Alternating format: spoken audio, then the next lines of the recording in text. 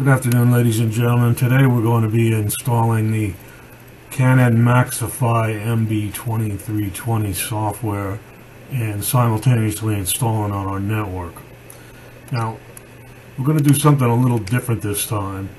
Normally we would uninstall every unnecessary printer before we would install software for a new one. And as you can see, we have MB2000 software from the MB2320 already installed on this particular printer. So we're going to try to see what happens when we try to install a second Canon MB2000 MB2320 printer and find out what happens. Now, you'll see on the install programs, add remove programs, there's already a whole bunch of Canon stuff on here, 10 items altogether.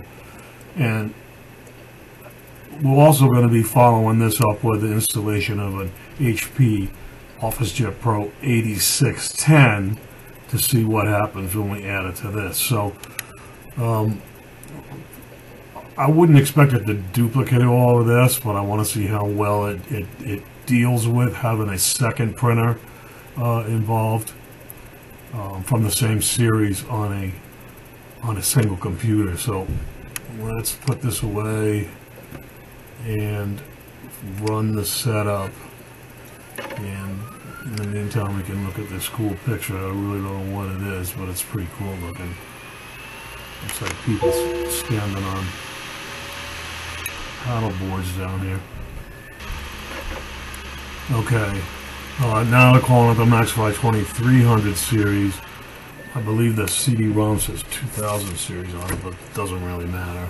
So you can set your language here. Next. We had this hooked up previously. Prior to this, we had the printer hooked up via wireless networking, so it shouldn't have too much trouble finding it. I assume this is it. So let's go. It doesn't see, well, actually the 2000 is not plugged in and turned on, the 2020, so maybe you go back and you'll wait while I turn that on. Okay, I turned it on, plugged it in and turned it on, and let's see what happens now. Next. Okay, it's still only found the one printer that we need to install, which is a good sign. Next. Okay, we might as well install everything. I don't need the XPS driver, and we don't need this additional dictionaries. There's a select all, clear all. Next. And license agreement. I don't agree, but I have to. Allow the installation wizard process. If your firewall block pops up during the process, you want to do permit, allow, yes, or unblock. Alright, now it's saying installation process 1%, about 12 minutes until completion. With the 2020, this took less time than 12 minutes. It was actually pleasingly quick. So now it's installing the MP drivers. Moving right along, it's installing the user manual. And oh, by the way, the online user manual was over 1,100 pages on the MB2020. Now it's installing my printer, and the manual was a PDF. It wasn't a web-based manual. Installing the speed utility, we're up 50%. And the quick toolbox is being installed. Hopefully not two of these is going to get installed. It should only require one. And that's why we're doing this.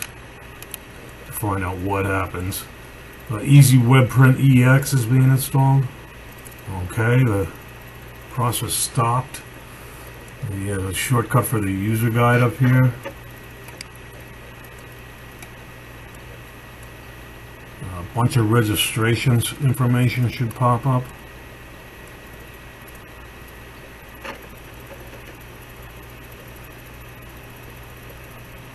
It's searching for printers again. And it's communicating, registering the print driver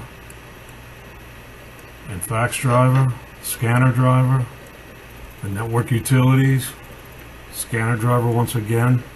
There's WIA and Twain scanner drivers, in case you're wondering. Setup has been completed. Really quick, I love it. Complete. Setup complete. User registration is next. Now we only use these printers for a couple days, so I generally don't go through all this. The only way to get through this is click register now, and then it asks me to find,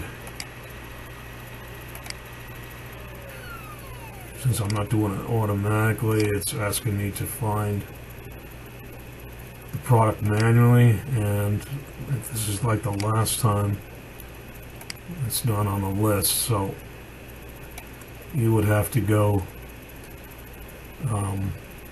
back here to complete login. I don't have a login. Create an account and then register. So I'm not going to do that, and there's no way to skip this anyway, so I'm just going to have to put it away. Extended survey program.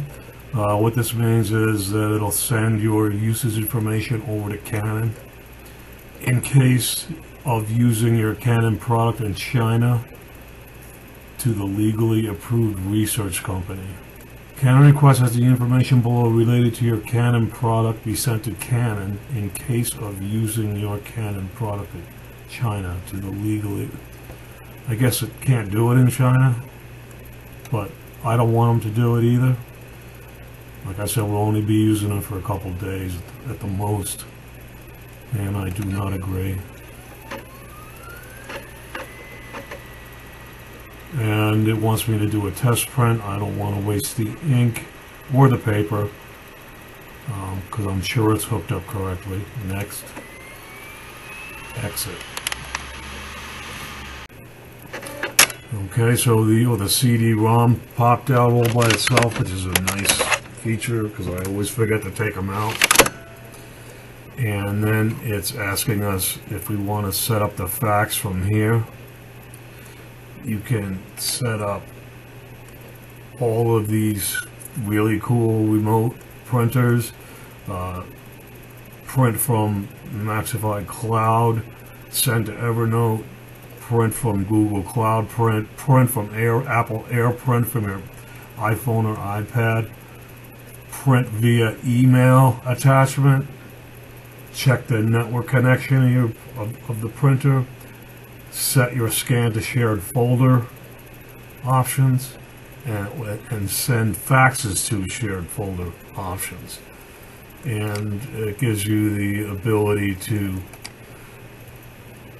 install optional solutions, Photo Print Plus, manage using Quick Toolbox, access to Creative Park Premium service, the inkjet print utility, and then some MAXIFY printing solutions from smartphone or tablet. Okay, this is basically a website that you'll get from the you could get to from within all of the software as well. Now let's go and look and see what got installed. It's the two new. So you see the new here, the on-screen manual and the registration. You can see that the 2000 stuff is still here. All of the utilities are here, and they're not listed as new, so that's a good sign. Let's go to install the program, and you can see that all the utilities have been are still there, with the addition of different drivers, manual and registration, so that's a really good sign. That means that I didn't have to install all this 2000 stuff before I installed the 2300. And as far as the software goes, let's take a look at that again. We review all of this stuff on the MB2320, it's the second half of the MB2320 network and software installation video, if you want to see what all this looks like. With the exception of, we weren't able to access the embedded web server. And let's see if I can remember how to, well, you can do it easy way. And yeah, and where we found out that we had to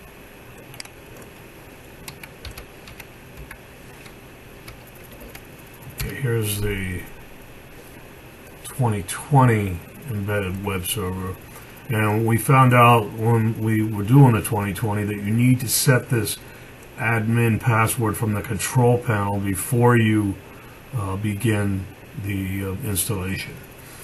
So that said, I did not set the username and password on the 2320, but I did on the 2020, and this is what the embedded web server looks like. It's called Remote UI, and I expect it to be identical for the 2320 as well as the other MAXIFY products.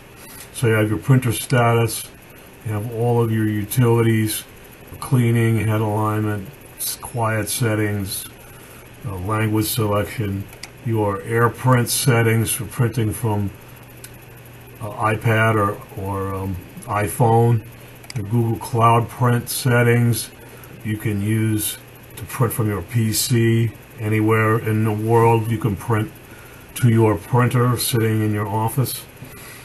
Print from email, same thing. You send an email attachment from any device anywhere in the world, and it'll print the attachment out on this printer that's in your home or home office or office. Cloud printing center setup, where you can use the Canon inkjet cloud printing feature to print documents that are in the cloud. Your security, which is pretty, also has operation restrictions where you can not choose to disable the following features here. Records of use tells you what's been used, how many pages, and this is a 2020, so we did some stuff on here that's showing you how many sheets we printed. On the 2320 that I just installed, we haven't printed anything on it yet, so number of sheets used. We haven't done any faxes. I don't know what other functions are. Copying, probably, or not. Yeah. And the number of sheets scanned. That's both copying and scanning, I imagine, because we did some scanning tests. And then you can do a firmware update. So that's what the embedded web server looks like.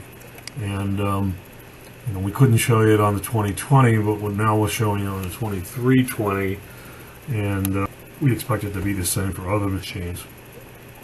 So that's it. It's all pretty straightforward. Like I said, if you want to check and see what's involved with all of this software here, you know, take a look at the MB2320 software and network installation video, and we go through all of these utilities and what they look like, as well as the print drivers. In fact, let's take a quick look at them and make sure that there really is not much of a difference, or shouldn't be, between the 2320 and the 2020.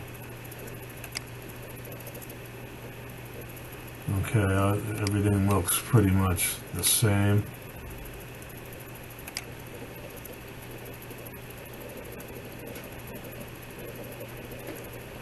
And it doesn't like us opening them at the same time. But from what, oh, here we go, this is the 2000. And